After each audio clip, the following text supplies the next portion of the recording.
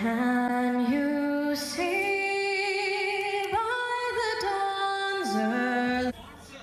You were listening to a high school senior who put on quite the performance at yesterday's Illini basketball game. Mahomet's Belle DeFanis sang the national anthem in front of thousands. She says her parents and others encouraged her to try out.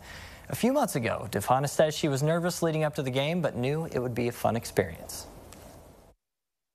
I've gotten to have a lot of wonderful experiences in music, and it's really motivated me to want to do it more, and I have a lot of fun singing. Like, it's the one thing that I really love to do.